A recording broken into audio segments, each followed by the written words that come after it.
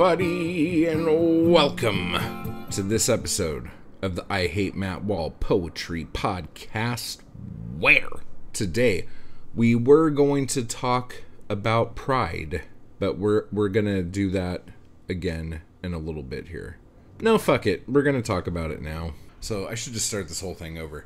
Hello everybody, and welcome to this episode of the I Hate Matt Wall Poetry Podcast, where we are going to talk a little bit about Pride Month, and how all of you are gay. And that's cool. Nobody's judging.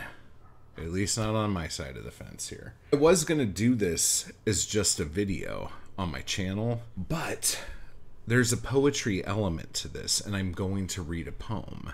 So I figured I should do it on the goddamn podcast, okay? Since I already get enough grief for not reading enough poems on this show. So a couple things real quick right off the bat. The voting for Blood Rag Poet of the Year is off and running, and good effing Lord, I should have thought about this a little bit better. How so, you say? I should have made it to where the voting took place on some sort of site, because my email box has been getting just bombarded, which is fine. I don't mind, but it's just like, good fucking Lord. Like, my phone's like, bling, bling, bling, bling, bling. And for some reason, most of the people who vote on this do it in the middle of the fucking night. So I'm laying in bed, and my eyes are like going, bling. And when I open my eyes, start to go, I just say, bling. Open my eyes, look around. It's fucking crazy. But I'm glad that this many people give a shit. So fucking awesome. Keep the votes coming in. That's cool as shit. And so I guess on with the show. Huh?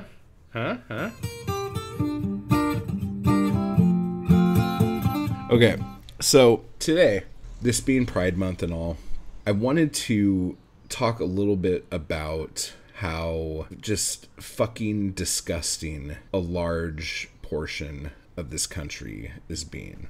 And again, this is just America we're talking about here. I'm not talking about what's going on in the rest of the world, because I don't know what's going on in the rest of the world, okay?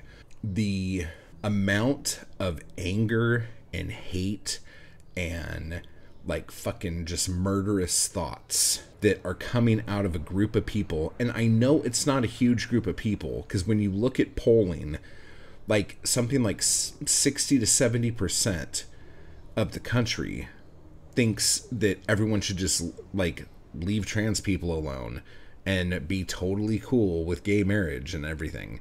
So I don't understand this ridiculous... I mean, I get it. It's just clickbaity shit, but it's fucking annoying, you know? Like, all that shit with Target. Like, Target had a bunch of Pride Month outfits and shirts and all this stuff.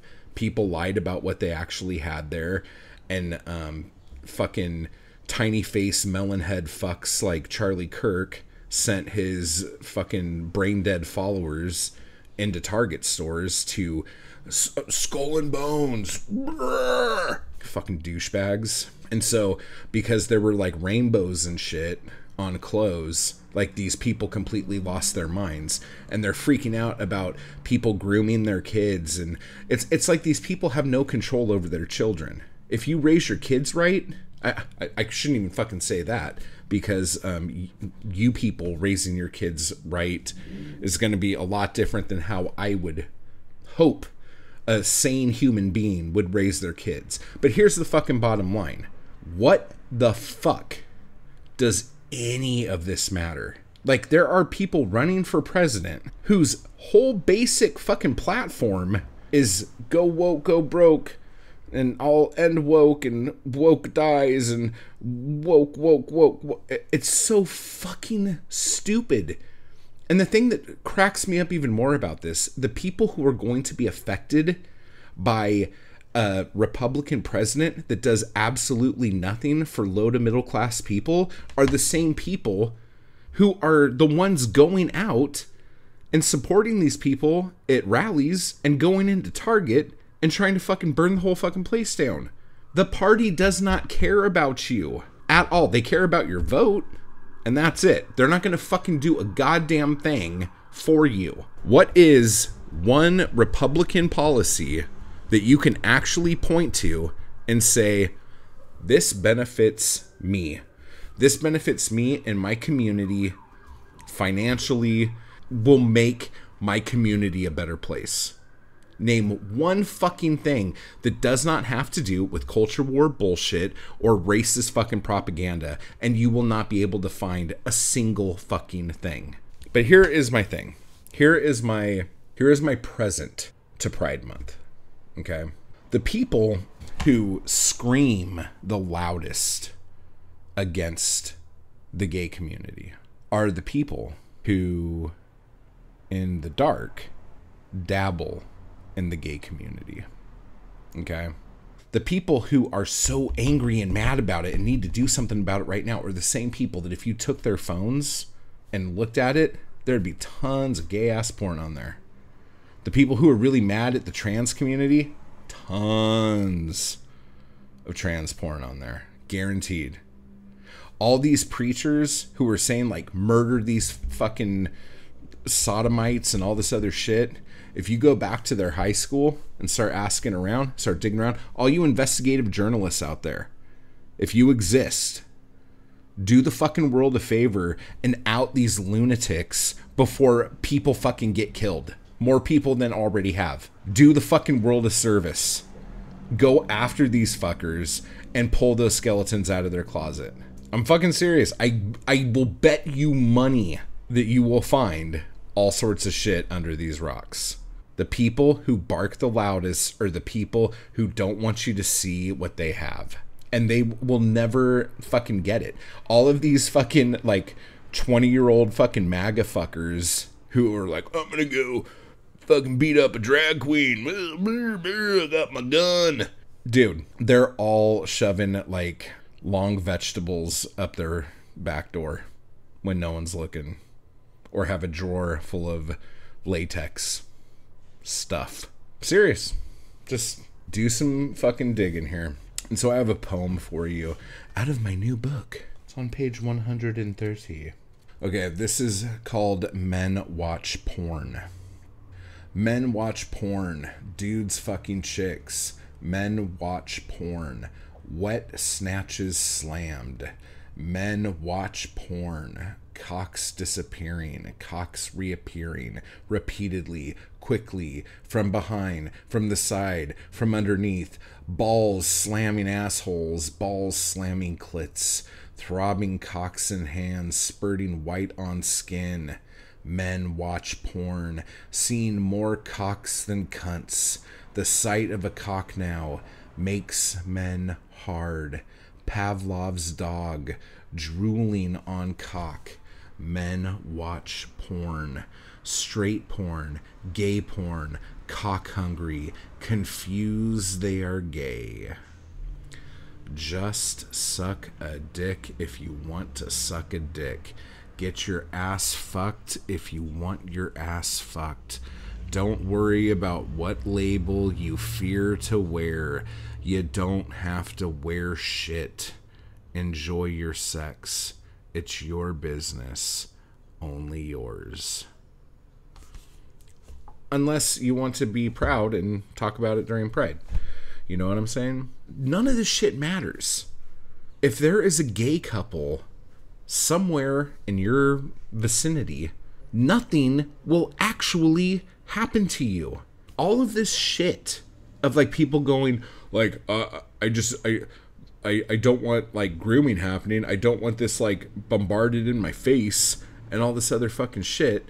What do you think straight people have been doing to people ever since forever? Every fucking movie you watch, every TV show you watch, every book you read, everything is a straight couple gonna kiss, gonna do more. That's in your face. And believe it or fucking not, there are people who have never liked that. And who have always felt kind of weird about that. But we have made them watch these things. We have normalized that as, like, you have to like this. It's so fucking stupid. And then I love the other thing where like all these dudes who like want to go beat up a bunch of gay dudes at the same time have tons of porn at their house where two chicks are fucking wearing each other like a Rolex. You know what I'm saying? Like, that's totally cool. That's fine, you know, because, you know, women, you know, what the fuck? It's fucking stupid. Nothing at all will harm you. And then all the stuff that happens at school that you call grooming? Oh, my fucking God. Don't be so fucking thick. No one is coming for your stupid fucking kid. Nobody fucking cares. Being gay is not something that you're just like, oh, my God. I'm 8 and it's Thursday. I'm gay now. That's not how it fucking works. That's not how it's ever worked. No one is going to be turning anyone's kids anything. Now, if you're worried about, like, kids experimenting and stuff and you don't want that happening, think of all the dumb shit you did when you were in high school. I'm sure you went through some weird, awkward hip-hop phase that made you look like a douchebag, you know? Like, let fucking high school-aged kids discover who the fuck they are. This is also why I don't like shoving religion on kids. Like, when I raised my kid, I did not raise my kid with any kind of religion. I told my kid, if you want to go to church, if you want to check out any religion out there you want, I'm totally supportive of you doing that. If you want to ask my opinion about anything, I will tell you what my opinion is. But this is your journey. This is your shit. Figure it out. This is up to you. I'm not going to force you into a religion that you don't believe in and have you brainwashed with a bunch of crap that is going to make you feel guilty your whole fucking life. I don't understand it. And I probably should have pulled this up, but maybe I'll do something else about this. But like, I came across that group, I can't remember what the fuck they're called, but this group of really hardcore conservative religious formalist poets who write these horrific, awful poems about murdering trans people and stuff. Like, that's fucking cool. And oh man, you know, but did you check my meter? How badass am I right? It's a bunch of fucking bullshit. It makes me fucking sick that every time I feel like we have progressed so much as a society, some group of fucking douchebag idiots take us back to the fucking Stone Ages. It drives me fucking crazy. Oh my fucking God.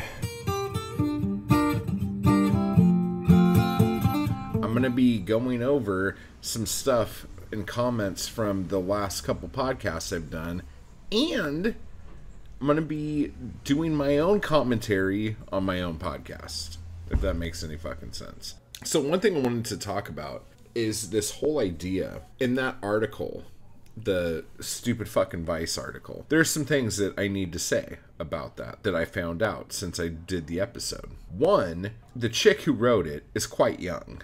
I think, in my terms of young, she's quite young. So her having a fucking midlife crisis at fucking 25 blows my fucking mind. Second, I don't think she's a fucking poet. When I looked her up, it turns out she is a journalist, which I guess means that she has shitty opinions about stuff and writes clickbaity articles about it, and probably uses ChatGPT for a lot of it. And then whatever fucking Facebook group she's a part of. So whatever. The next thing I found out about it, or one thing that I thought was interesting that I wanted to bring up, is the hashtag poetry is not dead was one that she brought up, is like, these idiots using these hashtags can call themselves poets.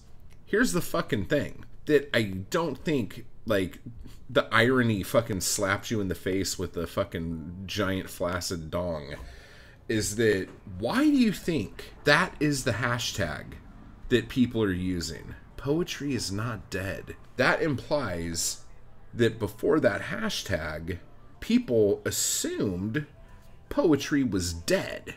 What kind of poetry do you think they were talking about?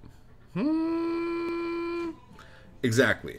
They're talking about the poetry that you are saying is the better poetry. Here's the thing that I don't think people understand about me, and I've said it over and over again, and I don't think people fucking get it. I think formal poetry has its place, and I think it should exist. I don't fucking care if you write formal poetry or not. I'm not gonna fucking read it, because I don't give a fuck. I really just don't fucking care. So the question here is, why is it that you are so fucking terrified and scared and annoyed that free verse poetry fucking exists? The reason why people don't speak up against formal poets and articles like that I fucking went off on is because nobody fucking even thinks about formal poets outside of academia and academic presses. Nobody thinks about it. Like, you guys are seriously on no one's radar. So with that said, since you guys are on no one's radar, it just bums me out at how above everyone else you think you are. And the funny thing is, I act like people who are formal poets even fucking listen to this show or give two shits about it. But here's the thing, and I'm fucking calling Anarchy Crew out on this, dude. Like, you guys have a new mission, and we're all in this together, and we're gonna fucking do this. And I want all the free verse poets out there to fucking do this too. I'm not calling for violence or anything like that, but if formal poets and douchebags like the chick who wrote that fucking article and every other fucking article that I've been pissed off about, when these people talk, when these people say shit like it's shit, or these shitty poets, or like nothing they write can be good, right? And things of this nature, don't take it anymore. Fucking let them know that they are fucking wrong. Stand up to them, knock them out of their fucking academic ivory towers. Like, I'm done. I was on a podcast recently where I was saying how, like, I feel like there are people who send me articles, who tell me things that people say because they know I'm going to run my mouth about it. And they know I won't shut up about it. And I don't know if they're scared or intimidated or what to stand up and just say, you don't know what the fuck you're talking about. You are a part of a dying art that I don't want to die. I want it to be able to fucking thrive. And when I do this shit, a lot of times I'm trying to fucking tell formal poets things they can fucking do to fucking be relevant at all. And so, like, there's a part of me that, like, wants to fucking help, but at the same time, they can't get out of their own fucking way. And they just go, well, fuck, man, God. Like, it's not very good. You know, it doesn't take any skill. And instead of just saying, like, oh, we're a part of something that's dying, how can we fix this? How can we make this better? How can we reach new audiences? How can we, like, open up and broaden out? They just act like all this other poetry that is popular and making money and the whole fucking thing, they look at it as not a thing. And that's what happens when civilizations crumble, you know? Like, people just go, oh, it's not that big of a deal. That's awful. Like, no one likes that. But numbers don't fucking lie. And when numbers don't lie, this is what happens. And I'm going to be doing an episode here really soon on actual poetry sales numbers over the years. And I'm fucking over the moon about this article that I found. So I'll be sharing that with you guys here really soon. But it's just like, the reason why the hashtag is poetry is not dead is because they're trying to tell people that, hey, guess what? Poetry is not dead. And the only ones to blame for that, hashtag existing are the formal poets. Figure it out. So, I'm not going to try to fucking help you anymore. I have lots of episodes where I've tried to fucking help you people. Now, we're just coming for your throats. You can't seem to not talk shit. So, we're going to fucking throw down now. That's the deal. So again, Anarchy Crew, listeners of the show, free verse poets everywhere, Insta poets. When formalists start talking shit, fucking go right back at them. Do not let their fucking degrees or their fucking snooty fucking boring ass nature make you afraid to say anything to them. Because they're nothing. Like, they say shit because they don't know what else to say. They go, well, it's not poetry. It doesn't follow the rules, so it's not real. Like, they'll say whatever the fuck they want to say about it. But just know that they don't have anything on their side to help back anything they're saying except their piece of paper that they paid way too much money for that they'll never be able to pay off that says they're good at this, allegedly. So whatever. And I know that I'm generalizing a lot, but I'm pissed off and I'm fucking tired. I'm fucking tired. But the funny thing is, I think a lot of you guys like it when I talk about this because I still get stuff of people saying, do this, do this, do this. So whatever. If you guys like me talking about it, I'll keep talking about it, but there's bigger fish to fry. So, I don't know. And I wanted to read some comments because some of these are going to knock your socks off. Okay, the first one I want to read here. Well, first off, there's some people who think I'm really funny. So let's just... I swear I laughed through this entire thing. Thank you, Tamra. I need to go back and rewatch. My son started laughing too. Caitlin says, do something about it, you fuck. Thank you for that line.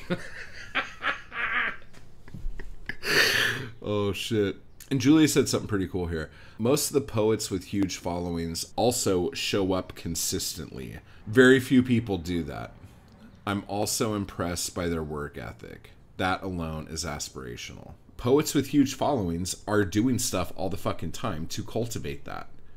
And that is something that traditionally published formal poets don't understand because they usually have a marketing machine behind them doing those things. But he says, people are ridiculous. I wish everyone who reads and writes poetry would listen to your podcast and think about what you have to say. Scream from the rooftops, my friend. And then Ethan, and thank you, buddy. And then Ethan said, I think you're giving the author of this article too much credit.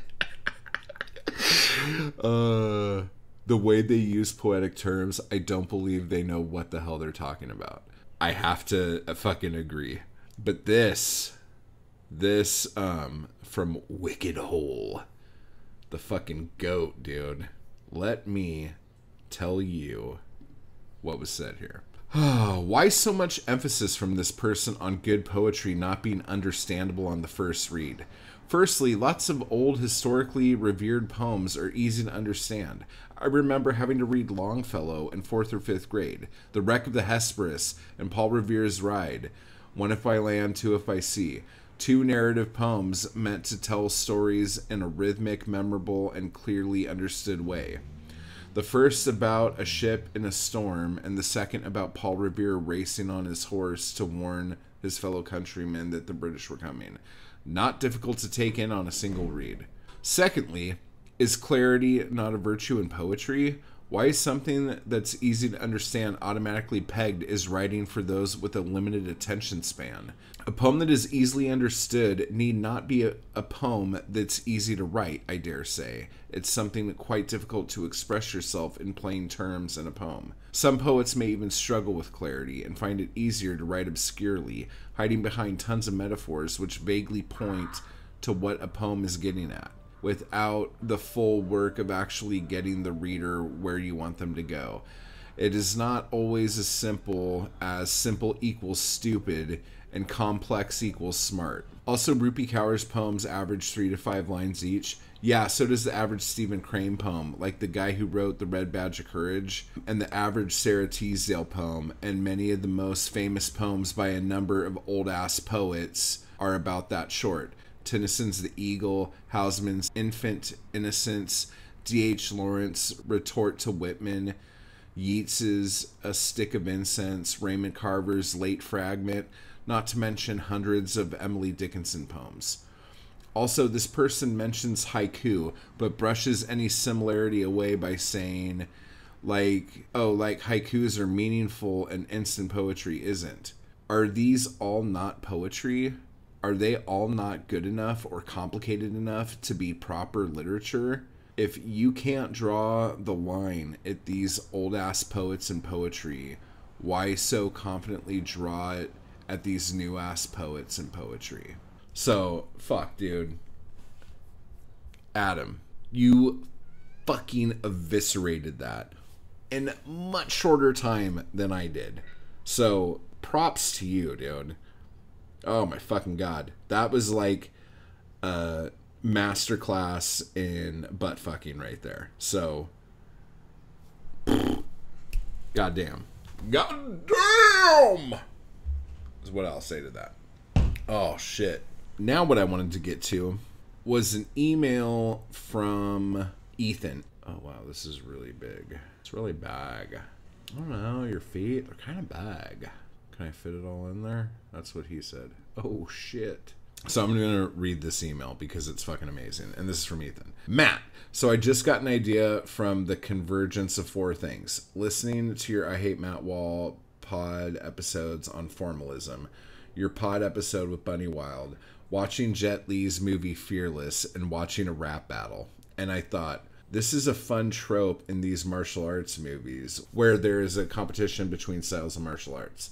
And two martial artists step into the ring to pit one style against another. You have this course in rap music in the form of rap battles. What then if you had a competition on the printed page? Your poetry style versus another poet's formal poetry style. Perhaps in the form of a split chapbook, which would be the ring. The competition would be something like this. Two poets, one entering the ring with their free verse style, the other entering the ring with their formal style. Each would bring one or more themes about which both poets must write a certain number of poems. I would have a certain amount of time. They would have a certain amount of time to produce these poems, maybe 1 week or something like that. Then those poets would be pitted against each other side by side in a split chapbook. Something like that, maybe. That's the idea I had anyway. Now, who would the formal poet be? They'd have to be someone friendly to you, of course, open to the kind of competition. If you thought that was a good idea, I'd throw my hat in the ring, but feel free to take it to another formal poet too. This is fucking awesome, and yeah, we should totally fucking do it. Let's fucking do that thing. The funny thing is that back when I was like super pissed off at fucking Elijah Precious Jerkoff, whatever his name is, I wanted to, I can't remember who I told this to. I remember I said it in the episode that I never released because that whole episode was like something that could get the FBI on my ass in 3 seconds. But what I wanted to do is go to Ohio or wherever the hell this dude's from, rent out a theater or some sort of room, and then have like a 3-round fight, okay? Where the first round is us debating poetry. The next round would be getting like a prompt from the audience, and we would sell tickets to this because we're not gonna fucking do this shit for free, you know? If like we're gonna be fucking building like this like historic feud and everything like this, we gotta fucking put some asses in the seats, you know what I'm saying? We would debate poetry for however long we wanted to, and then we would get a prompt from the audience and then write a poem in whatever fucking style Precious wanted us to write the fucking poem in, okay? And then after that, the third and final round would be us going into a fucking cage and beating the shit out of each other. And I just want you to fucking understand that by me saying that like that, I am being very fucking generous, okay? And I think that would be awesome. I think what poetry is missing, like I talk about spilling blood on the page, you know? And I think poetry is missing just fucking spilling blood, dude. Like, I think some brutal fucking, like, poetry carnage would be fucking awesome. You know, like, I'll fucking slay you with my words, and then after that, you know, ... Like, I fucking thought that would be fucking brilliant. And it's so funny because, like, on, I guess it was in the Sleebricket's Secret Show Substack. God, that's a lot of S sounds in there. Chat thing. Elijah was in there saying something, and I'm like, yeah, dude, like, come on the show. Like, I'd love to have you on the show, and we could fucking, talk about it. And I'm sure I didn't say it that nice. I don't know, whatever. And he said something like he didn't want to come on the show, like, to let him know in a couple months if I still want him on, because he didn't want me to have this much hate towards him, like, when we were talking. And I left it alone. I wrote a couple things and then I just deleted them because I'm like, it doesn't fucking matter. Because the point of the matter is, I don't hate Elijah. I hate the stupid shit that comes out of his mouth that he thinks is fucking profound. And he's one of those guys that's never going to not say shit like that. Because this is just how he was fucking raised. Like, he just runs his fucking mouth and nobody ever fucking says anything to him about it. And if there's ever any sense of confrontation that seems like might get dangerous, he's just like, oh, well, we just won't do this then. Okay, well, fucking put up or shut up, dude. Like, I don't know. So, like, I doubt he'll ever be on the show, and like, I honestly don't fucking care. But if he ever wanted to fucking do that, if he ever wanted to fucking have like a cage fight or something, or some fun thing like that, I'd fucking do that in a fucking heartbeat, dude. And a debate and like a write-off and whatever. Like, that would be great. This thing Ethan's talking about is not as, like, this thing Ethan's talking about is a lot less violent, I guess, but I like it. It's fun. So yeah, I'm down. So, like, let's figure out how to put that together. I'm trying to think of what else. I honestly feel like, though, that a lot of these academic types and formalist types have never, like, gotten their ass kicked, have never had, like, their face rubbed in dirt, with a fucking knee on their back. And I'm not trying to say this in like a fucked way, but when people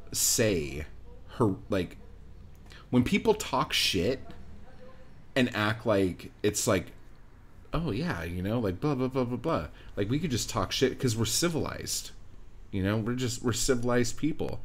I could just totally take everything that means anything to you and tell you how fucking stupid it is and how, like, you are a fucking idiot and do not matter, and that's fine because we're civilized and we can do that. And it's like, motherfucker, no. Like, you can say whatever you want, but when you start fucking, like, getting down in it and acting like you're fucking better than me, I'm gonna fucking show you that you are really not a whole lot, And I just feel like that whole group of people, like I said earlier, like, they're fucking ivory fucking towers, dude. Like, they just have never experienced fucking life. And that's, honestly, when you read a lot of formal poetry sounds great because they know all the rules and everything like that. But it reads like people who have never lived and who have barely ever suffered. And again, I'm generalizing, and I'm sure a lot of you can point out some really good poetry full of suffering that you could show me. Whatever, fine, great. I can only speak from experiences that I have had. And I fucking want the free verse poetry fucking world to just fucking get a little fucking crazy, dude. Like, I'm just fucking tired, dude. Like, I'm seriously. And it's been, and if you guys have read some of my poetry, like, you know how I get, like, and I'm not trying to sound weird or anything like this, but, like, when I haven't gotten to a fight in a while, like, I get fucking fidgety. I don't know a better way of saying it.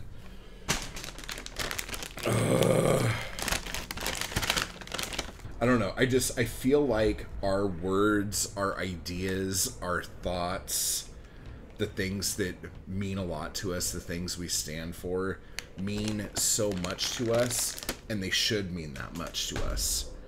And it shouldn't be a thing where, like, I will just let you shit in my mouth over and over again, and I will chew it and swallow it and say, thank you, sir, for it. Like, we're done. We are fucking done. My next fucking thing is I don't think anyone should ever fucking go to school. Like, the whole thing here is the reason why academic formal poetry continues to exist is because people are still under the mindset that they need to go to university. Just fucking stop. There is no need for you to go get an education. Hear me out. In this world, with everything at the palm of your hand, everything at your fingertips, going to get a degree means fucking nothing. Anything you learn at school, you could find on fucking YouTube in 3 minutes. You know, you could actually find lectures from university on YouTube. A lot of universities, a lot of university departments have their own YouTube channels where they just upload their fucking lectures. You don't even fucking need to fucking go to school. Oh, but you want that piece of paper. What about the alumni? What about the connections? What about those things you get? Dude, get on fucking LinkedIn or something. Like, seriously, you do not need this stuff. And the worst part about it is, it puts you in so much debt that you will probably, like, never pay that off unless someone in your family dies and leaves you a lot of money. And then you're like, oh, shit, I could put a down payment on a house and maybe pay off some of that student loan debt. So that's just another thing like that. And I want you to think about, and if you do, congratulations, you are a very privileged motherfucker. But how many of you know people with college educations that are actually working in the field they have a degree in? Because I don't know that many people who do that at all. For the longest time, there was only one person I knew like that. And yes, I know a lot of people who went to university. Idiots. I don't know. I think the whole thing's a joke. And the fewer people who go to fucking college, who go to fucking university, who go into these fucking programs, the less people these people have to fucking hang on to. And I'm a fucking good sport and shit about, like, the fighting and everything. Like, we can beat the shit out of each other and feel good about it afterwards, you know? It's not like I'm gonna beat the shit out of you and then follow you home and beat the shit out of you again. That's fucking crazy. But again, let's make an event out of it. Sell some fucking tickets, dude. This is how you fucking make money as a poet. This is how you fucking, you diversify in your fucking... You have separate income streams. But I know that a lot of you formal poets don't know about this. And you don't know how to fucking make any money with your fucking poetry. So, if we could get some asses in seats, dude, that'd be awesome. Anyway, that was like a ridiculous rabbit trail that probably should never have taken place, but it did. Another thing I wanted to talk about, I want to give credit where credit's due. A lot of times when I talk shit on Republicans and the right and all this stuff, I do that and I get really pissed off about it and say a bunch of horrible things and everything. I'm not going to walk anything back, but I'm willing to give some chances out. At least now I will just change it to MAGA people, or Magadonians, as the Donald wants to call them now. Because, I don't know if you guys saw this, but Christie announced he was running. And, like, I don't think he's going to win, whatever. But he went pretty hard on Trump, dude, and went really hard against the Magadonians and had a lot of sane things to say. And I don't agree on a lot of his policy, and, like, we'll see how it goes or whatever, but he's not crazy. He seems like somebody who, like, can actually govern and not try to, like, blow the planet up while he's doing it. So the fact that Christie came out and actually started talking shit on Trump when none of the other people running would, I'm interested to see how this goes. So now the reason why I'm bringing this up is because I know there are people who are Republicans out there who might listen to this show. So I'm just letting you know, I'm going to be more focused on who I talk about when I talk about those things. And I'm not going to throw the entire Republican Party under the bus unless the Republican Party is doing dumb shit, which, you know, could fucking happen in 5 minutes. We don't know. Just Christie gave me a little bit of hope that even though I might not agree with the things that he says, like, I don't have to be worried that, like, my kid is going to fucking, like, be hunted down and murdered, you know? Mockingbird, Wish Me Luck, the Bukowski book we're doing this month. I'm going to be reading my favorite poems from the first part out of this book. The book's broken up into 3 parts. And I'll be doing that live stream probably right after this for members on my channel. So if you'd like to be a part of that, just join any tier level and you will be able to get that. If you like this podcast and you're watching this on YouTube, please break that thumb and hit the subscribe button for me there. And then if you are watching this on YouTube, around here somewhere, there will be a playlist of a bunch of other podcasts you could listen to. And if you were just listening to this on iTunes and other things, you already know how to find other podcasts and stuff. So that's good. Keep buying my books. Type hard, everybody. And I will talk to you all later. I just want to give a quick thanks to those people who make these videos possible. Anarchy Crew and my followers on Patreon. I appreciate the hell out of you guys. Thank you so much for keeping me going to keep this content possible. You guys are awesome. And if you'd like to join the crew or the Anarchy Crew, just hit the join button beneath this video. And if you'd like to become a member of my Patreon, you can run over to the link down below to do that as well. Thank you.